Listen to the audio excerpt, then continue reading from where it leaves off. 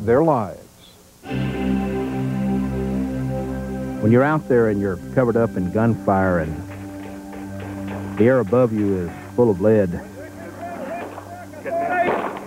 and the bullets are hitting around you and ricocheting and blowing up and you can't hear yourself think because of the gunfire, it's a little different than watching that on television where everybody gets up and gets to walk away when it's all over, because that's not what it was.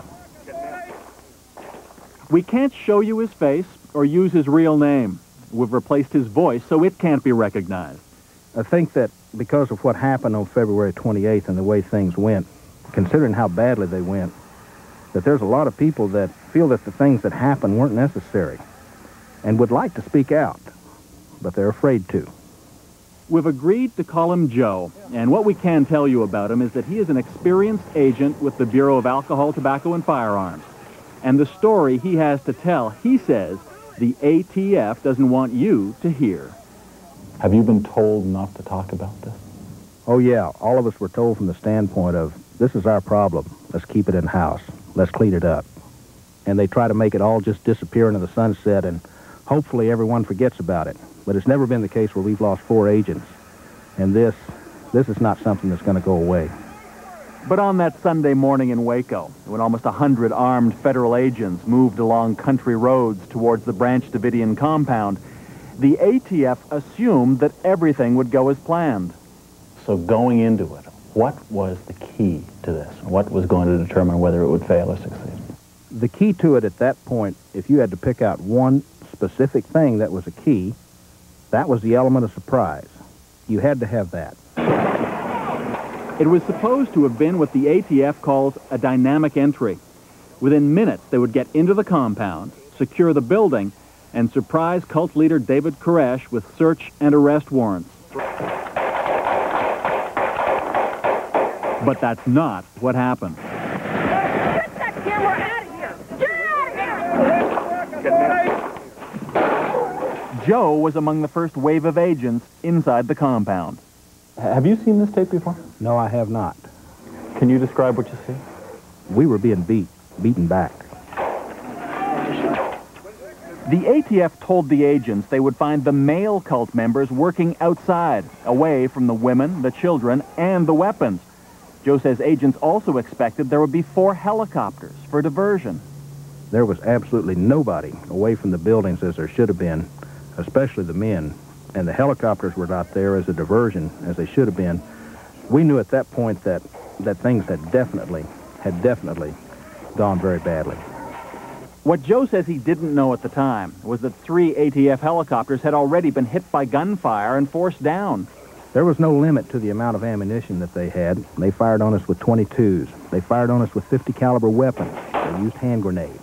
They used assault rifles. It adds up to a plan that was very poorly conceived. It was never even considered that we might be beaten. Who do you blame for that? I blame ATF for that. The ATF raided the cult in the first place because it was believed to have illegal automatic weapons, a lot of them. Yet only 6 of the 90 agents in the raid carried assault rifles. Joe says when he and others asked to bring more along, the ATF said no. ATF did not let us go in there as prepared as we could be, expected us to go in there and win a machine gun battle with a pocket knife. They weren't just outgunned. Joe says that he and many others ran out of ammunition before the firefight was over. There were bodies laying everywhere and people shot, and some of them dead. Let's go. Turn now. Was there a moment when it could have been stopped, when it could have been turned around? At the staging area, from that point on, it was a loose cannon, literally. It was a monster that had taken a life of its own. There was no stopping at that point. It was at the staging area, several miles from the compound, that the agents made their final preparations for the raid. And it was there, Joe says, that the operation should have been stopped before it began. At about 9:15, 9:20 that morning, one of the supervisors starts running up and down the line of agents where they're out there getting geared up and getting ready to get into these horse trailers. And he's yelling and screaming at everybody to hurry up, get geared up. He said, "We need to go. They know we're coming." The result was one of the bloodiest days in U.S. law enforcement history. There was no contingency plan that you were presented with at all? No, nothing built in about what happens if we have to retreat, what happens if we're outgunned, or what happens if we lose the element of surprise, and it backfires on us. The element of surprise is a key issue, of course, and in this situation, the element of surprise was obviously lost. We spoke via satellite from Waco with ATF official David Troy about what Joe says. You say the element of surprise was lost in this operation. When did the ATF become aware of that? That is a key piece of information. There is no way we would have executed that raid if the people running the operation would have realized that the element of surprise was lost. That would have been obviously a suicidal mission. We were not aware at that point in time and did not become aware that the element of surprise was lost until they opened fire on us. Well, Mr. Troy, you may be aware that we have spoken to one of your agents who was part of that operation on February the 28th. I heard that, yes. He has told us the following. I'm going to quote it directly so there's no mistake as to what he told us. Okay. He said, at the staging area, several miles from the compound, at about, this is a quote now, at about 9:15, 9:20 that morning, one of the supervisors starts running up and down the line of agents where they're out there getting geared up, and he's yelling and screaming at everybody to hurry up. He said, we need to go, they know we're coming. How do you respond to that? All I can tell you, Bob, is if the supervisory staff that was in charge of this raid was aware and convinced that the element of surprise was lost, there's no way we were going to go driving in there and execute a warrant because the element of surprise was a key factor. So here's an operation where surprise is the key, and 45 minutes before you intend to raid the place, one of your superiors is telling you they know you're coming. Yeah, and for us to hurry up and get there as fast as we can. People may think they have heard something that wasn't said exactly the way they now recall it 30 days later. I think that is a possibility. Will I reject and discount absolutely there's no way that statement could have been made? No, of course not, because I wasn't there and I don't know what was said. The agent to whom we spoke said that he and others went to superiors before the raid and asked for assault rifles because they feared they would be necessary. Are you aware of that? No, I'm not aware of that, but let me respond to that concept. I think a lot of people are jumping to a conclusion that that would have meant we would have won the gun battle and we wouldn't be in a siege standoff. But I contend to you, if we had had 50 or 60 AR-15s in the hands of our agents, we would have had a body count inside that house, probably including many women and children, which would have been unbelievable. This was a massacre.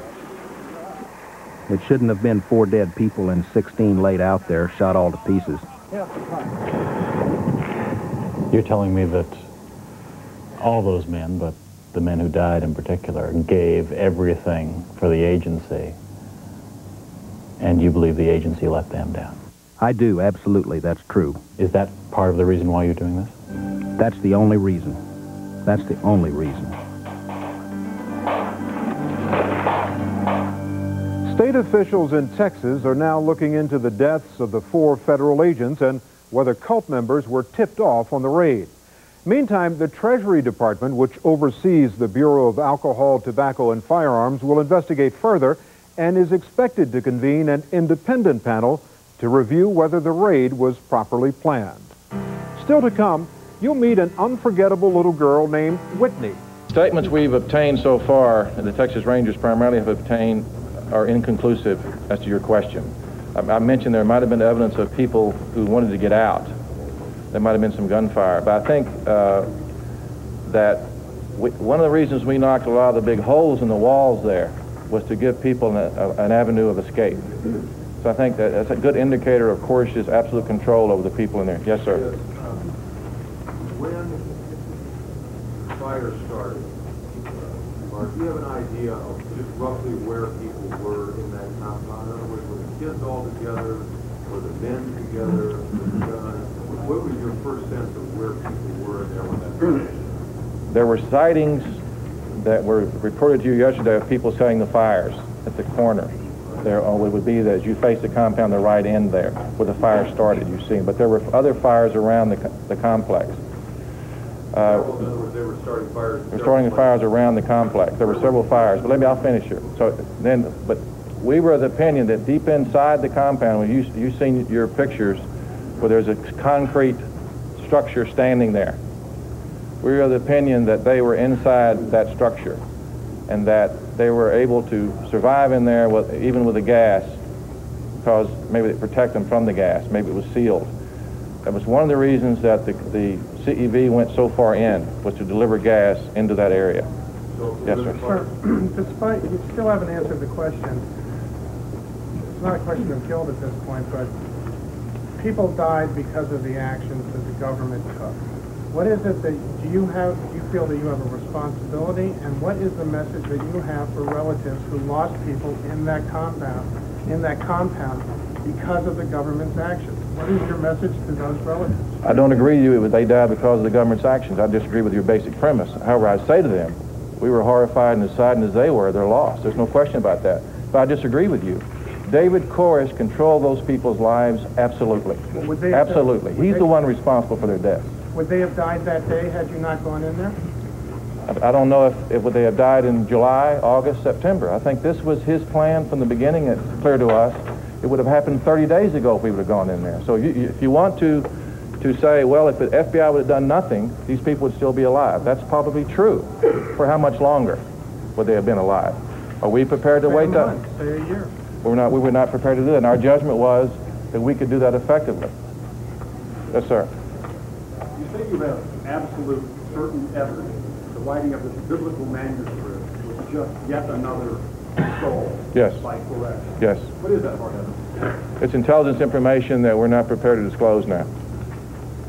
Yes, sir. Is there any evidence, you have talked to the people who survived, that in the minute the fire began, did Koresh or anybody else issue orders, don't let the kids out, put the kids here, I don't want these kids to leave? And if I could follow up for a second here, you said that you hoped that the basic instinct would prevail, that the mothers would take the kids out. What was that based on? Was it in trust they would do that? Well, our opinion based on whether anybody could get out or not was based on discussions with them and opportunities given for people to leave, even discuss with them individually. The children were absolutely under his control. The tapes we'd play, they would made for us. He would demonstrate his control over the children. Example, you've been told this before. Do you love God? Yes. What's God going to do to our enemies? A 3-year-old child says he'll smite them. This is absolute control over that.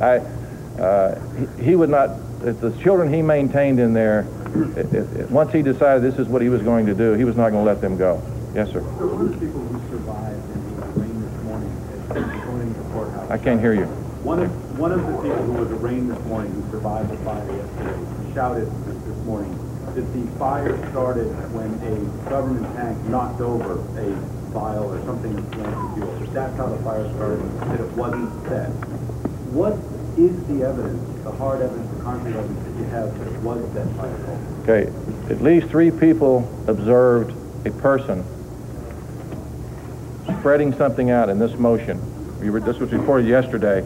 Bent down, with a cupped hand, and then there was a flash of fire. We have aerial observations of multiple fires. Okay, so the person saying that there was one instance where one of the CEVs may have bumped something, this is not so. We have another person telling us, again, which was reported to you yesterday, that the fire was started with lantern fuel. Okay, there has been fuel containers found at the scene. There's no question in our mind that that's how the fire started. Yes, ma'am. The only person to come out recently was Louis Alanese. What role did he play? There's been even speculation that he was in there at your behest or acting for the FBI. What role is he cooperating? What part does he play in the intelligence that you're talking about? Louis Alanese went in strictly on his own, under no guidance from us whatsoever. In fact, we were very upset that he got in there. When he came out, we were uncertain as to his credibility because of his demeanor and the way he was speaking. Later on, I think he decided he wanted to be a little more forthright. But some of the intelligence in there was from him, but not as specific as we would have hoped we could get from somebody who lived in there for such a long time. Yes, sir. Yeah, you said that you thought it was his plan from the beginning to carry this out, but on the other hand, the government has also said they didn't think he was suicidal. There seems to be a contradiction. No, it's not. I'm judging it by his actions. Okay? We know now what his plan was. We heard several times that there could have been suicide, but over and over and over again, he told us, he told his attorneys, he was never going to commit suicide. We did several analysis of whether he was going to, we were prepared as best we could for it. That's why I said earlier, the only way we could respond to anything that was about tear gas in order to break the people's thoughts. Why weren't there fire trucks there if you feared that maybe he would do something? Why wasn't there? Well, the suicide, several possibilities. They could have run out with firing guns. They could have poisoned. They could have done it a lot of ways. You don't want fire trucks there because the firemen would be in danger. The other point is there wasn't water there where you had to pump it out of the tank. The possibility of fire, suicide by fire, in those conditions, if we'd have had 5 fire trucks lying around that place with all the water in the world with that wind, I don't think we could have slowed that fire down 1 iota. Yes, ma'am. Based on your information from the team of investigators, Can't hear. based on the information from your team of investigators coming in to go through the remains, what are your expectations in terms of identifying people and really getting a true count of how many people were inside?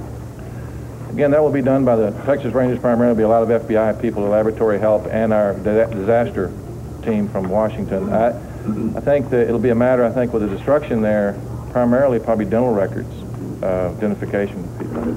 Yes, sir. Do you have definite evidence yet that David Koresh is among the dead? And were there any secret parts of the house that you tried to find?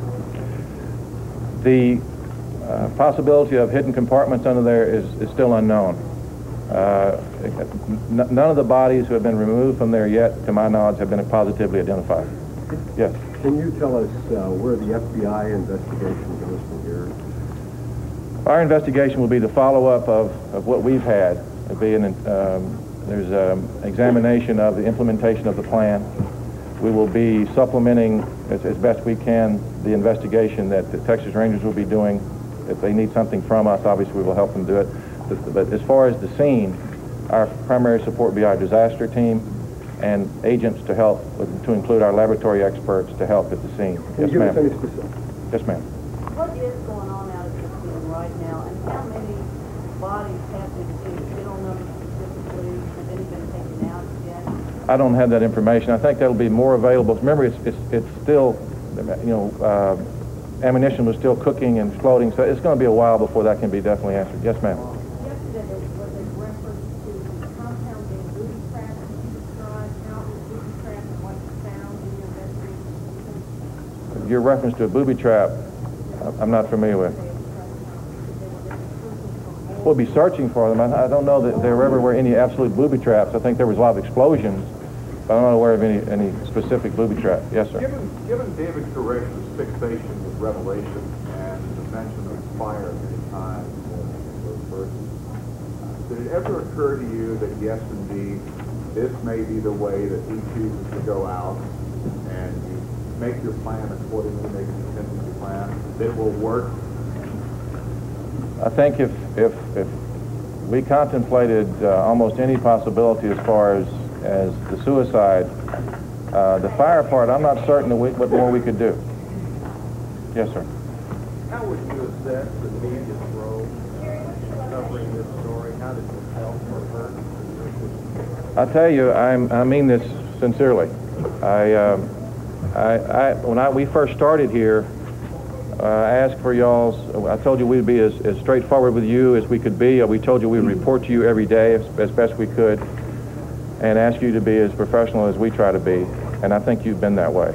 I think in particular, when we asked you to stay back away from the compound, particularly with some of the night vision, not all of you complied with that, but the majority of you did, and the fly and everything else, there was not any interference. And the other thing I think is a tribute to the people who were here during the whole period, is that while you had contact with us and you saw us away from here, you did not hound us. You did not bother us. You let us get our job done, and I appreciate that very much. Yes, sir. I just want to bring up this point one more time. You say in a mission as organized as the one that we did yesterday, I'm still confused as to why it takes a 911 call to a local fire department to get the fire truck to. Any call to the fire department's 911. It comes in 911 line. We call them straight in the number we had. That's not a 911 call. The time given from the fire chief, if it's 45 minutes for it to burn down, it took them 30 minutes to get there. We called the fire department when the fire started. Yes, ma'am.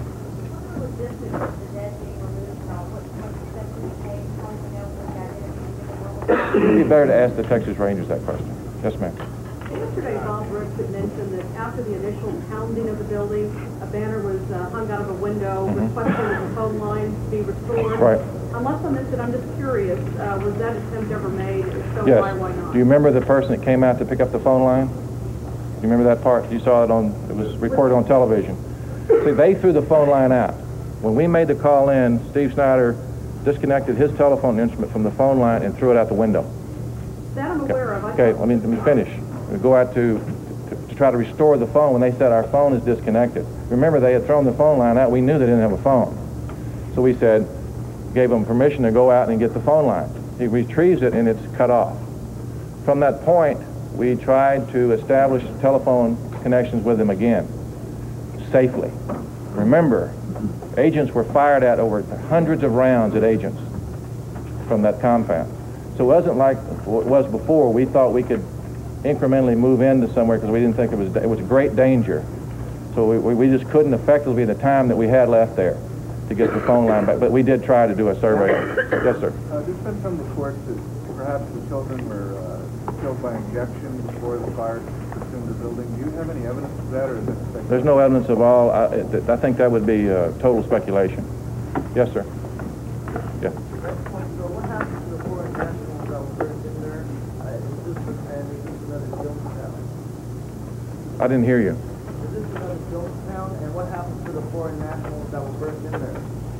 I think the question about what happens to the foreign nationals who were burned in, I think they'll be identified and their families notified. You asked the question, is this another Jonestown?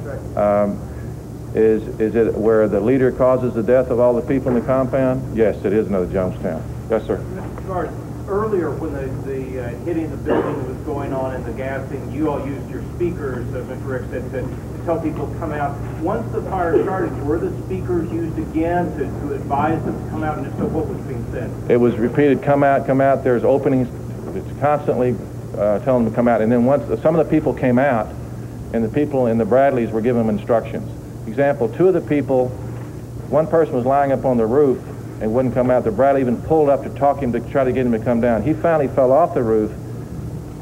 In exposing himself to danger, the HRT people gave out and put him out. He was on fire and saved him. Another woman came out who appeared to be disoriented. She went back into the compound. They got out and went to get her. So there was constant communication with everybody to try to get them to come out. Yes, ma'am. Yes, the fire department people were talking about a plan that had been discussed several weeks ago, yes, about just such an incident as this possibly taking place. Why were these people not on the scene? It's my understanding that when ATF went in originally, they had fire departments in fire trucks in a forward position ready to go, given the nature of the explosives and what was thought to be inside. Why did y'all not have them at least on standby? Okay, let's go back to ATF. ATF would never have sent those fire engines in there with that fire that was coming out of that house. It's fine to plan it. We know their firepower. When we got here, we already know they have 100 automatic weapons. We already know that. And they're prepared to use them. There's no way we're going to expose firemen to that gunfire. Yes, ma'am. Why the specific timing of yesterday morning? Was it that Washington had finally signed off on your plan, or was there a certain threat from David Koresh that led you to go ahead with this yesterday morning? The timing was based on long discussions and several days of planning. When the approval was obtained from Washington, finally, we're all agreed on that the plan that was agreed upon, we decided that when's the best time to implement it. We thought the longer time passed, all the areas that we were concerned about would become more and more complicated. Yes, sir, behind me. To investigate all that, let me ask you, what was going on at the compound when the people were shouting and come out of the come out of the building? Was there pandemonium? Was there screaming? Was there a great deal of panic inside? They were, I think, very disciplined. They put their mask on. The people had masks. They were observed with masks. I think they gathered in an area, a central area where the impact of the gas was limited. I think the people were in such control, absolute control, that very few of them resisted any instruction until the very end. And there's appearance, like I said earlier, that maybe some of them were forced to stay. Yes, sir. I mention this question with all due respect because I really don't feel like you have anything to hide if you haven't before, but under the circumstances with the situation no longer posing a threat to you or your agent or anyone else, why can't you tell us a little bit more about some of the tactical options that were on Janet Reno's death to consider, and also some of the intelligence that you gathered at the time? Well, I think the big thing on the intelligence part is it may affect prosecution. I don't want to get into that part. As far as the general options, the options were a matter of technique more than what to do generally. How many options were on her desk? Well, I think there was one basic plan. Okay. I think that's it. Thank you very much. This is the last news conference. There will not be any more. The crime scene is in the care and custody of the Texas Rangers. You heard that DPS spokeswoman say that is the last of the 10:30 news conferences we can expect. That was FBI agent in charge of the operation there in McLennan County, Jeff Jamar. A couple of interesting things that he noted. Number one, no bodies have been removed from the rubble of what was the Branch Davidian compound, and they have not yet had the opportunity to explore the possibility of some of those underground passageways that we had talked about and had surmised might be under there. Jeff Jamar also said, and you probably heard us talk yesterday about not the possibility, but that there was indeed an underground bus to the west of the compound. Jeff Jamar had said that when his agents, after the fire, entered that underground bus, the air was cool. There was no evidence of any type of gas, that had Koresh wanted the children to survive, he could have put the kids there. He also said that the introduction of the CS gas was the only non-lethal method of persuasion, if you will, that the FBI had available to it, and he reiterated that the plan was to distract the cult members and perhaps allow for their basic instincts to kick in and thereby rattle their devotion to David Koresh and perhaps save themselves, which was one of the reasons that the CEV continually throughout the morning hours made those large holes in the compound. That was apparently, according to Jeff Jamar, a means of egress for those inside who may have been held against their will. Again, that's the latest from Waco, and that is the final news conference that the FBI will be holding, and we will have a complete update on the situation to this point coming up on our noon news. Hope you'll join us. This has been a special report from Channel 5, the Texas News Channel.